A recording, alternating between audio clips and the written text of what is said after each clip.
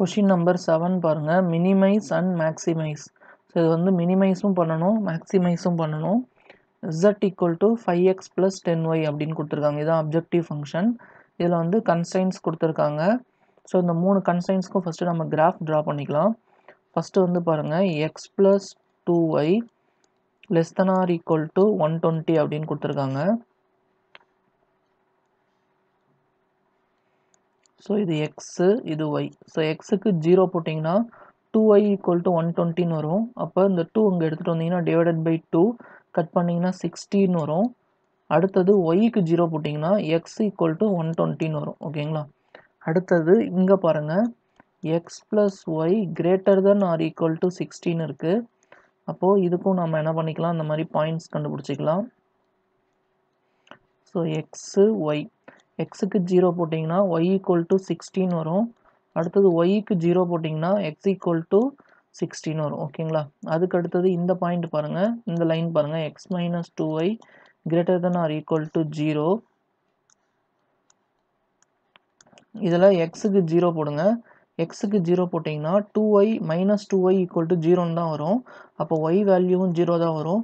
மறுபடியும் y க்கு நம்ம 0வே போடக்கூடாது. ஓகேங்களா? y க்கு 0வே போட்டிங்கன்னா அகைன் வந்து x க்கு 0 தான் வரும். அப்போ சேம் பாயிண்ட் இருந்ததுன்னா நம்ம கிராஃப் ட்ரா பண்ண முடியாது.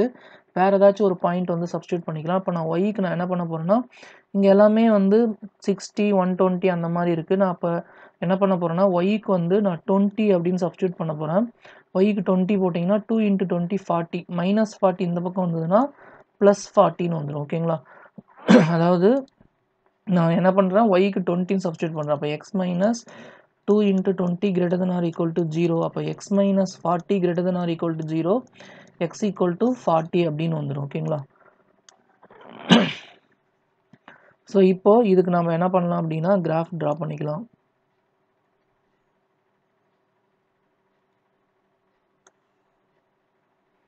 ஃபர்ஸ்ட் ஆக்சிஸ் போட்டுக்கோங்க.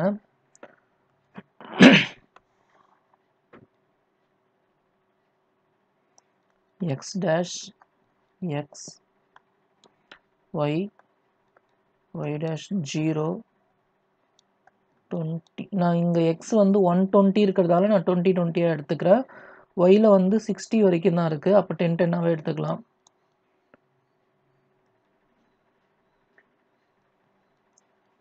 $80, 100, 120, 140, 160. இங்கே 10 எடுத்துக்கோங்க. 10, 20, 30, 40, 50, 60, 70, 80, 90. ஸோ இங்கே 0,60 0,60 வந்து இங்கே இருக்கும். 120, 0 120, 0 வந்து இங்கே இருக்கும். ஸோ இது ரெண்டுத்தையும் ஜாயின் பண்ணிக்கலாம். அடுத்தது இது எப்படி இருக்குன்னு பாருங்க. இங்கே வந்து less than or equal to கொடுத்துருக்காங்க. லெஸ் than or equal toனா இந்த சைடு வரும். ஓகேங்களா?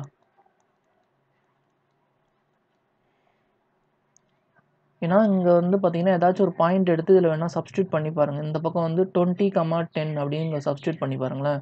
இங்கே 20, 2 into 10 வந்து 20, 20 plus 20 வந்து 40, less than or equal to 120 தானே. 40ன்றது 120 விட கம்மி தான். அப்போ நம்ம லெஃப்ட் சைடு தான் எடுத்துக்கணும். ஓகேங்களா? இந்த சைடு எடுத்துக்கணும். அடுத்தது இதை பாருங்கள் 0,60 0,60 இங்கே ஆல்ரெடி ட்ரா பண்ணியிருக்கோம். இன்னொரு பாயிண்ட் வந்து 60, 0 60, 0ன்றது இங்கே இருக்கும். அப்போ இதை ஜாயின் பண்ணோம் அப்படின்னா நமக்கு லைன் வந்து இப்படி வரும். ஸோ இது வந்து பார்த்தீங்கன்னா greater than or equal to கொடுத்துருக்காங்க. கிரேட்டர் சிம்பிள் 60 விட அதிகமாக இருக்கும்னு கொடுத்துருக்காங்க. அப்போ இதுக்கு வந்து பார்த்தீங்கன்னா நம்ம இந்த சைடு போடுற மாதிரி இருக்கும். அடுத்தது வந்து பாருங்க 0,0. ஸோ 0,0ன்றது இங்கே இருக்குது. ஸோ இது வந்து நம்ம ஃபஸ்ட்டு போட்ட கிராஃப். அதனால் இது நான் L1 லைன் 1ன்னு எடுத்துக்கிறேன். இதை வந்து லைன் 2ன்னு எடுத்துக்கிறேன். ஸோ இது வந்து நான் L1 எடுத்துக்கிறேன். இது L2, இது வந்து L3 அப்படின்னு எடுத்துக்கிறேன். 0,0 இங்கே இருக்குது. அடுத்தது 40, 20 40, 20ன்றது அப்ராக்சிமேட்டாக இங்கே இருக்கும். ஸோ இதை வந்து நம்ம ஜாயின் பண்ணிக்கலாம். ஸோ ஜாயின் பண்ணால் கிராஃப் இப்படி இருக்கும். ஸோ இதில் வந்து பார்த்தீங்கன்னா greater than or equal to 0ன்னு வரணும். So x minus 2y greater than or equal to 0. இப்போ இது வந்து எனக்கு இந்த சைடு வரணுமா இந்த சைடு வரணுமான்றதை நான் கண்டுபிடிக்கணும். இப்படி போடணுமா இல்லை இந்த சைடு போடணுமான்றதை நான் கண்டுபிடிக்கணும். இப்போ நான் எந்த சைடு வரணுமோ இப்போ நான் ஏதாச்சும் ஒரு சைடு வந்து ஒரு பாயிண்ட் எடுத்துக்கோங்க. ஒன்று இந்த சைடு எடுத்துக்கோங்க இல்லை இந்த சைடு எடுத்துக்கோங்க. இப்போ நான் இந்த சைடு எடுத்துக்கிறேன். இந்த சைடு ஒரு பாயிண்ட் வந்து பார்த்தீங்கன்னா 60,70 அப்படின்னு எடுத்துக்கிறேன். இந்த பாயிண்ட் எடுத்துக்கிறேன். ஓகேங்களா, 60,70. அப்போ 60,70 நான் என்ன பண்ண போகிறேன், இதில் சப்ஸ்டியூட் பண்ண போகிறேன். 60 minus 2 into 70. 60 minus 2 into 70 வந்து 140. இது வந்து பார்த்தீங்கன்னா -80 greater than or equal to 0ன்னு வரும். அப்போ கண்டிப்பாக இது வந்து ட்ரூ கிடையாது. ஏன்னா -80 வந்து சின்னது. அப்போ இந்த சைடு வராது. அப்போ இதுக்கு கிராஃப் வந்து எந்த சைடு இருக்கும் அப்படின்னா இந்த சைடு இருக்கும். ஏன்னா இந்த சைடு நான் பாயிண்ட் எடுத்து செக் பண்ணி பார்க்கும்போது அது சாட்டிஸ்ஃபை ஆகலை. அப்போ எனக்கு கிராஃப் வந்து பார்த்தீங்கன்னா இந்த சைடு இருக்கும்.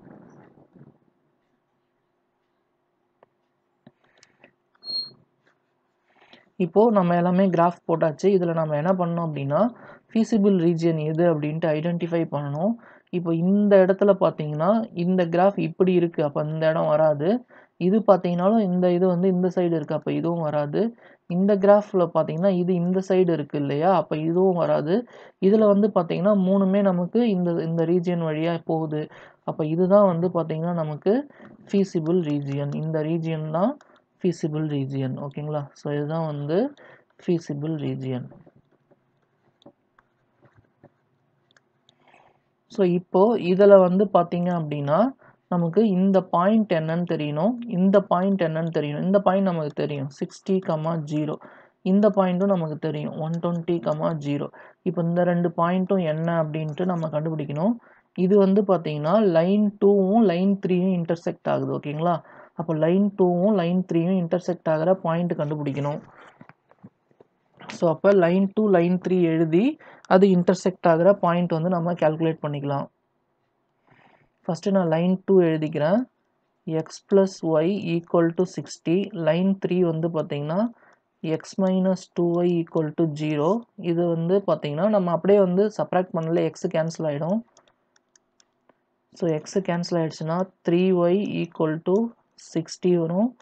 அப்போ y equal to 60 divided by 3. அப்போ y வந்து 20. y equal to 20. ஓகேங்களா, நான் இந்த இடத்துல லைன் 3ஐயும் லைன் 2ஐயும் சால்வ் பண்ணுறேன். ஏன்னா இந்த பாயிண்ட் வந்து லைன் 3யும் லைன் 2வும் தான் கட் ஆகுது. ஓகேங்களா, அந்த பாயிண்ட் வந்து பார்த்தீங்கன்னா லைன் 3 லைன் 2 கட் ஆகிற பாயிண்ட். இப்போ y ஈக்குவல் டு 20ன்னு இதில் சப்ஸ்டியூட் பண்ணுங்கள்.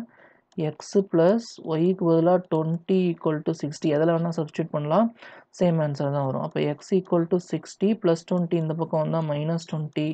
அப்போ எக்ஸ் ஈக்குவல் டு 40. அப்போ இந்த பாயிண்ட் ஆஃப் இன்டர்செக்ஷனில் எக்ஸ் வந்து 40, ஒய் வந்து 20.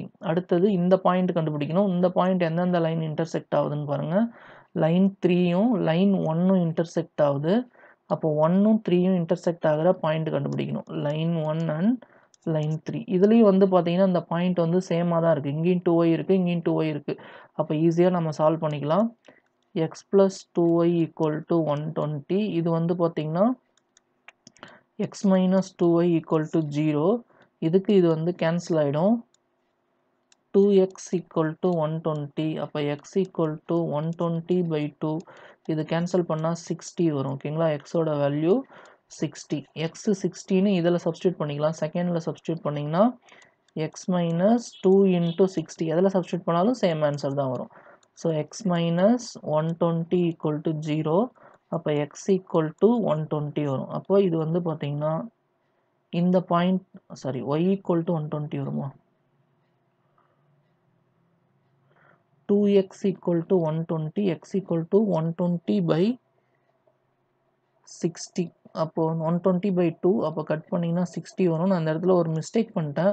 இது x தானே 60, நான் yல சப்ஸ்டியூட் பண்ணிட்டேன்.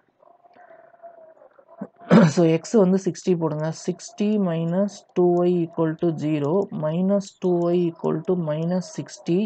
மைனஸுக்கு மைனஸ் கேன்சல் பண்ணுறேங்க. y equal to 60 divided by 2 cut பண்ணிங்கன்னா 30 வரும். y equal to 30. கேர்ஃபுல்லாக போடணும். எக்ஸ் 60னா எக்ஸுக்கு பதிலாக சப்ஸ்டியூட் பண்ணணும். ஓகேங்களா, நான் ஒய்க்கு பதிலாக சப்ஸ்டியூட் பண்ணி போட்டதால் எனக்கு மிஸ்டேக் ஆகிடுச்சு. ஸோ இந்த இடம் வந்து பார்த்தீங்கன்னா 60, 30 ஓகேங்களா. இப்போ நான் அந்த கார்னர் பாயிண்ட்ஸ் எல்லாமே கண்டுபிடிச்சிட்டேன். ஸோ இது ஒரு கார்னர் பாயிண்ட். இந்த ரீஜியனில் இந்த பாயிண்ட் வந்து ஒரு கார்னர் பாயிண்ட், இந்த பாயிண்ட் வந்து ஒரு கார்னர் பாயிண்ட், அடுத்தது இந்த பாயிண்ட் வந்து ஒரு கார்னர் பாயிண்ட் 40,20, இந்த பாயிண்ட்டும் ஒரு கார்னர் பாயிண்ட் ஓகேங்களா. ஸோ இப்போது இதில் வந்து நாம் மினிமம் வேல்யூ என்ன மேக்ஸிமம் வேல்யூ என்ன அப்படின்ட்டு கண்டுபிடிக்கணும். ஏன்னா அவங்க மினிமைஸ்னும் கேட்டிருக்காங்க, மேக்ஸிமைஸ்னும் கொஷின் இருக்குது ஓகேங்களா. ஸோ ஃபஸ்ட்டு கார்னர் பாயிண்ட்ஸ் இந்த இடத்துல z equal to 5x plus 10y. First corner points வந்து 60, 0 போட்டுக்குங்க. z equal to 5 into 60 plus 10 into 0. இது விட்டுருங்க, 0 தான். 5 6 are 30, 300 வரும். அதுக்கடுத்தது 120, 0. z equal to 5 into 120 plus 10 into 0. இது வந்து 12 5 are 60, 600 வரும். அப்போது அடுத்தது 40, 20. z equal to 5 into 40 plus 10 into 20.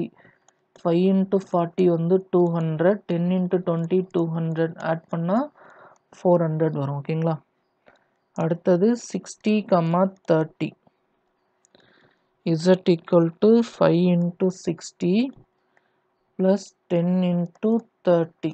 இது சால்வ் பண்ணிங்கன்னா 5 6 are 300, 10 3s are 300, 10 3s are 30, அப்போ 300 வரும். 300 plus 300 600. ஸோ இங்கே வந்து பார்த்தீங்கன்னா மினிமம் வேல்யூ வந்து 300, 60, 0. ஸோ அப்போ z மினிமம் வந்து பார்த்தீங்கன்னா 300 அட் பாயிண்ட் வந்து பார்த்தீங்கன்னா 60, 0. மேக்ஸிமம் வேல்யூ வந்து 600, ஆனால் அது வந்து ரெண்டு இடத்துல வருது. அது என்னென்ன பாயிண்ட்டுன்னு பாருங்கள், ஏன்னா அந்த ரெண்டு பாயிண்ட்டும் ஒரு ஸ்ட்ரெயிட் லைனில் வருதான்னு செக் பண்ணணும். 120, 0 தோ இருக்குது. இன்னொரு பாயிண்ட் வந்து 60, 30 தோ இருக்குது. அப்போ இந்த ரெண்டு பாயிண்ட்டுமே வந்து இந்த ஸ்ட்ரெயிட் லைனில் தான் இருக்குது. அப்போ இந்த ஸ்ட்ரெயிட் லைனில் இருக்கிற எல்லா பாயிண்ட்டுமே வந்து மேக்ஸிமம் வேல்யூ வரக்கூடிய பாயிண்ட்ஸ் தான் ஓகேங்களா. அப்போது z மேக்ஸிமம் வந்து பார்த்தீங்கன்னா 600. இது வந்து இந்த ரெண்டு பாயிண்ட் மட்டும் சொல்ல முடியாது, அந்த ஸ்ட்ரெயிட் லைனில் இருக்கிற எல்லா பாயிண்ட்டும் தான். அப்போ இங்கே எழுதும்போது அப்படி தான் எழுதணும். At all points joining the line segment